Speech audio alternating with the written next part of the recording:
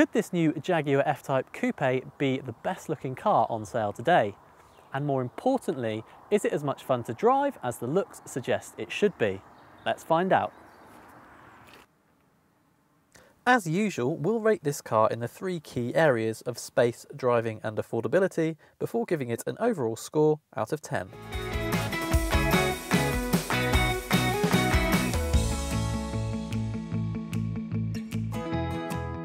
Right guys, I'm not going to spend ages talking about space today because frankly, I just want to get out and drive this thing, but I do just want to point out this boot because it's usefully bigger than you get in an F-type Roadster. So you could get a couple of overnight bags in there, or maybe even your weekly shop.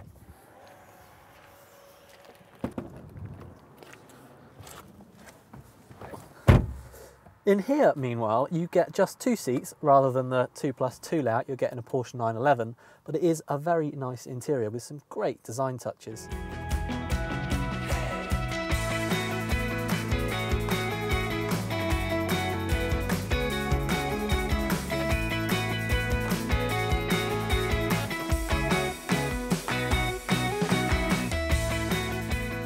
Sumptuous leather seats and air vents that glide open on motors impress, which is more than can be said for the slightly dated sat-nav and infotainment system.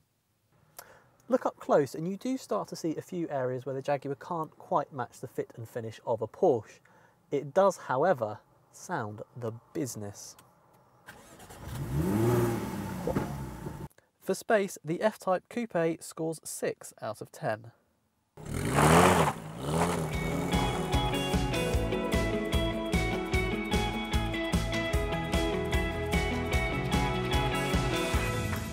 The entry-level model is a supercharged V6, while at the top of the range there's a quite bonkers V8. But it's this supercharged V6S in the middle of the range that we think is the one to have. Put your foot to the floor and it is scintillatingly fast. Plus it sounds great, and this 8-speed automatic gearbox, which comes as standard with the F-type, shifts quickly and smoothly whether you let it do its own thing or use these paddles behind the steering wheel. The handling is not quite as sharp as a Porsche 911, but that's a bit like saying Return of the Jedi is not quite as good as The Empire Strikes Back, because this thing is still absolutely awesome. The steering is sharp, it's got great body control, and because it's rear-wheel drive, you can use the throttle to help steer the car through the corners.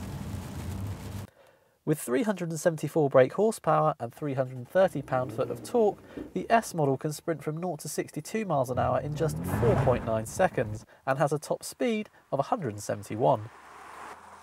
Just as impressive is that Jaguar has engineered a supple ride quality into the F-type, which combined with low levels of wind and road noise make it a good companion for long journeys. Scintillating to drive fast, yet also a pussycat at town speeds, the F-type Coupe scores 9 out of 10 for driving. When it comes to affordability, the F-type Coupe is unusual in that it's priced between a Porsche Cayman and 911. With bang for your buck, however, this is king. Take the top-of-the-line V8 R model, for example, which, although £2,000 more expensive than a 911 Carrera S, offers an extra 150 brake horsepower. That said, it's worth bearing in mind that Jaguars traditionally don't hold their value as well as Porsches, and that insurance and fuel costs will also be high. Even so, the F-type scores 8 out of 10 for affordability. Take emotion out of the equation, and the F-type Coupe can't quite match a Porsche 911.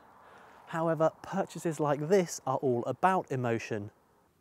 The F-type Coupe is a car that makes you smile every time you look at it. That gives you a thrill, just knowing you've got the keys in your pocket, and that gets better and better with every mile you cover.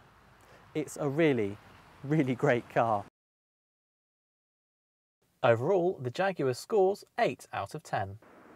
For more car reviews like this from Rebecca and myself, subscribe to the Telegraph Cars YouTube channel up here, or go to the Telegraph Cars website down here.